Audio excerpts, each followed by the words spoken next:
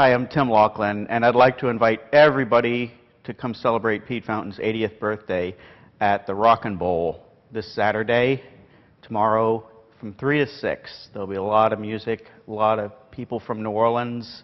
The Half-Assed Walk-In Club will be there, and I hope you can join us. Well, if I had to say what Pete Fountain has meant to me in my life, he's the reason I play music. When I was 9, I picked up the clarinet because I liked the sound. I didn't know what jazz was, but I knew what a clarinet was, and I wanted to play it because a friend of mine played down the street.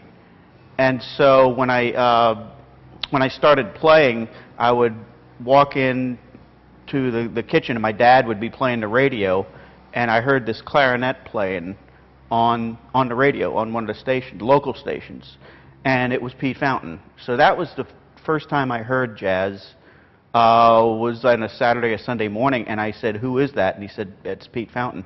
So I started collecting his albums and playing along, and his voice was my voice almost. He was the first guy I heard, and the first guy I played with the record.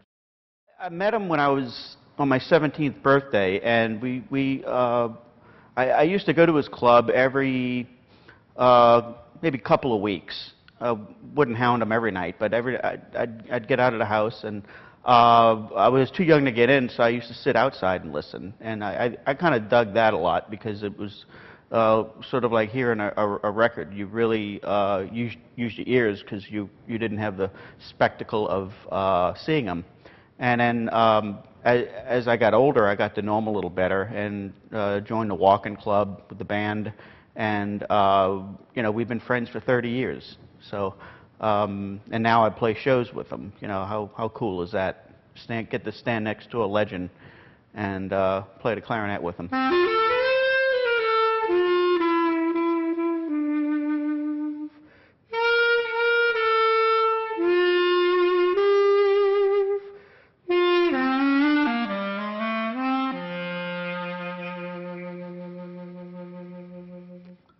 Happy birthday, Pete.